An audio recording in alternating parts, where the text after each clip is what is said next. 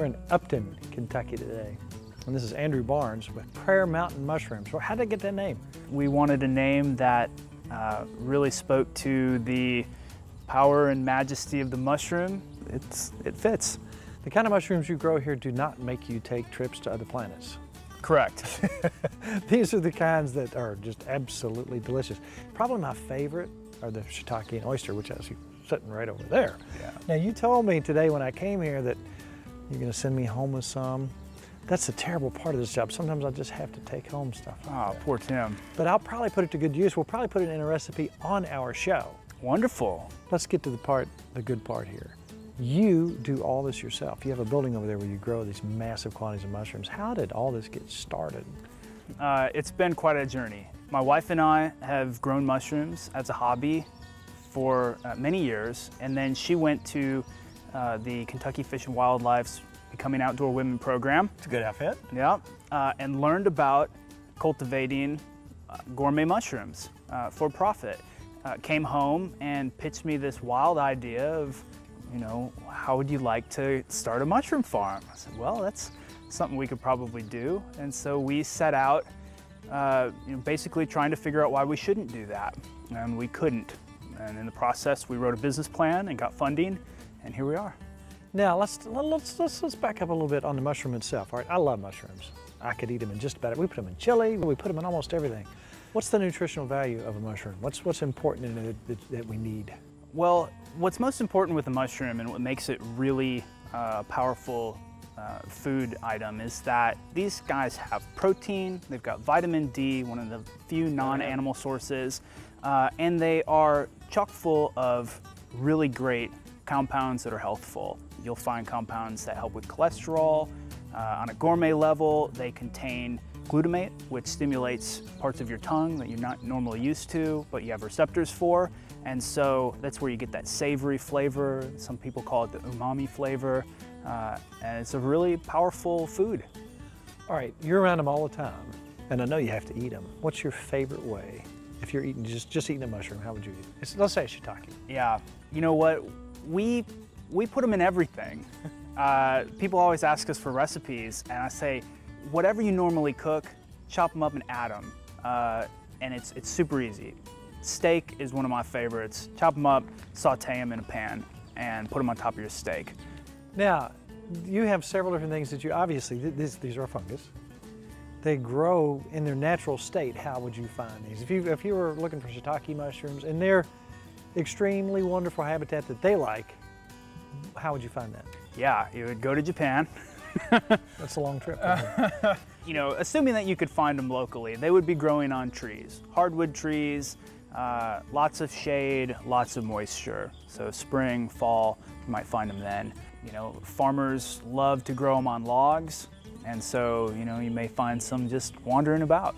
Here, you have your environment over here that you've created with a greenhouse in effect, and you have these multiple packets. Explain how you put those together to get your final product.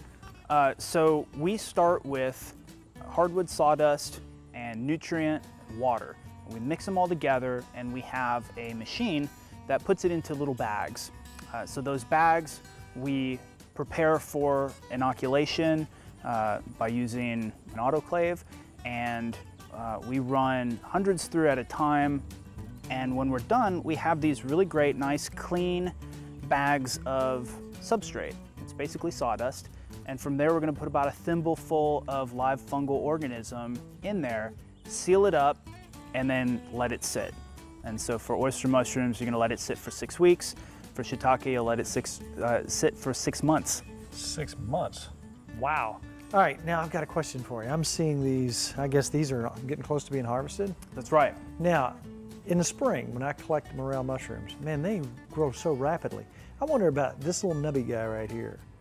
Where will he be tomorrow and the next day? How fast do they grow? So these guys are actually going to double in size about every 24 hours. Wow. Now it slows down as they approach their maximum size, but until they get there, it's boom, and then they just slow down, and then you pick them. The cap here actually curls outward as it ripens. And so it approaches an edge. So you can see these guys they would have been ready this morning, but I left them to show you here that as that edge curls out, that's how you can tell really. So they let you know by the physical characteristics what's going on when they need to be harvested. Exactly. So this guy tomorrow is going to be about that size. Exactly. And then that guy will be one of these, and these guys tomorrow will be one of those.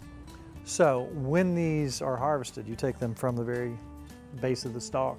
That's right. So we come right in here and very gingerly remove it, and there it is. So the whole shebang right there. Now, do you eat the stalks on these?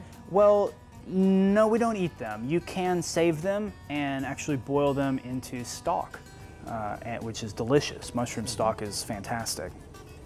Now, once this growth has taken place, is this little block done, or will it send more out later? That block is going to keep going, and as long as you keep it hydrated, it can last for 3 to 4, maybe 5 months. Oh, wow. And it's important to note that when we harvest these, they have come out of a bag of clean sawdust, and they have never seen dirt. So these don't even have to be cleaned. You can just chop them, eat them right as we harvest them. So we're going to harvest, and we're going to take them to farmers markets, we're going to take them to your favorite restaurants, and get them out there as much as we can to grocers as well. You know, it is something that folks that want to get into growing mushrooms, there's a lot of resources, and it is so much fun. It is tremendously enriching to watch something grow, and especially when you can do it up close and personal like that. So for people interested, University of Kentucky has a great resource on how to convert some of your logs at home and do it in your backyard. I think I'd rather just let you do it and buy them from you. Well, you know, we are here for we're here for you. Yeah. Well, I'll tell you what, let's take a walk and a look around. And I thank you so much for taking your time out for it. This is a cool place, and you're doing great things. Thank you, sir. We really appreciate you guys coming out.